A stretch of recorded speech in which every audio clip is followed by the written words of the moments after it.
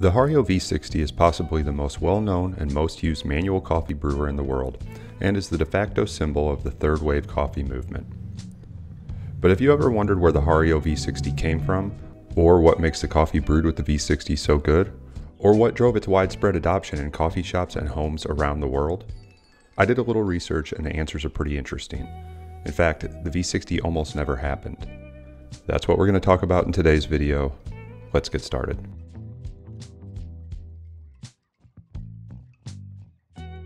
The V60 is made by Hario, a Japanese glass manufacturing company that started in 1921 in Tokyo. Its name translates to King of Glass, and in the early days its focus was on heat-proof glassware for scientific and lab use. Following World War II, the company started producing housewares, and its first brewing device, the coffee siphon, was released at that time. Soon after, Hario started producing more and more products for non-scientific use. In 1980, a Hario employee was looking to come up with a simpler solution for brewing coffee, and he developed some initial versions of the V60. By all accounts, the prototypes were showing promise. Unfortunately, the brewer, which gets its name from the 60-degree angles of the brewer walls, which form a V, was not manufactured and was instead left on the shelf for a while. But that's not to say there wasn't any pour-over coffee happening during this time. Pour-over brewers had been available for a long time, specifically the Melita drip brewer, which was invented in 1908. But as coffee culture and brewing evolved from the instant and pre-ground era of the greatest generation into the more thoughtful second wave in the 1980s and 90s, the manual pour-over movement was still relatively rare in coffee shops. In 2004, Hario revisited the V60 prototypes and added its now iconic spiraled ribs to the brewer. The innovation was significant because prior to this, manual brewers usually had vertical ribs and often had issues with their paper filters sticking directly to the side of the brewer. This impeded water flow and resulted in suboptimal brew results.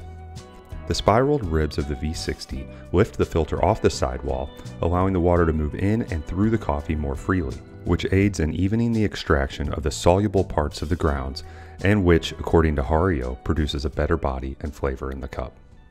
And that feature, along with the large hole at the bottom that allows for unrestricted coffee flow, is really what makes the V60 special. Its design and filter create a crisp, clean cup of coffee that stand out among any other brewer in existence. In fact, the V60 has been the brew device of choice for many Brewers Cup champions. Despite issues with brew replicability, the V60's advantages were quickly recognized by coffee connoisseurs and professionals looking to take their coffee game up to the next level. And at the same time, somewhere in the mid to late 2000s, tastes were shifting away from the dark, dense cups brewed with imprecise, big batch machines of the second wave to brighter and lighter roasted coffees with more nuanced flavor notes that were brewed 1 or 2 cups at a time with attention, precision, and care. And this was essentially the beginning of third wave coffee. Pioneering shops like Intelligentsia in Chicago led the way, becoming early advocates for manual brewing with the V60. They told anyone who would listen about the benefits of the V60, and clearly they were onto something. In the 2010s, more and more shop owners, consumers, and even the media took notice. The rise of the V60 was also bolstered by the mass adoption of social media, where coffee industry leaders such as Scott Rayo, James Hoffman, Tetsu Kasuya, Chris Baca, and many more could share their own V60 recipes and their love for manual brewing for the whole world to see. Today, the relatively cheap cost and availability of the V60 means it can be found in coffee shops and households everywhere. And while it's likely that your average coffee casual thinks that the V60 is a trendy byproduct of the 2010s hipster explosion, its success is really the result of nearly 25 years of innovation by a company and a man that gave a damn about brewing a great cup of coffee.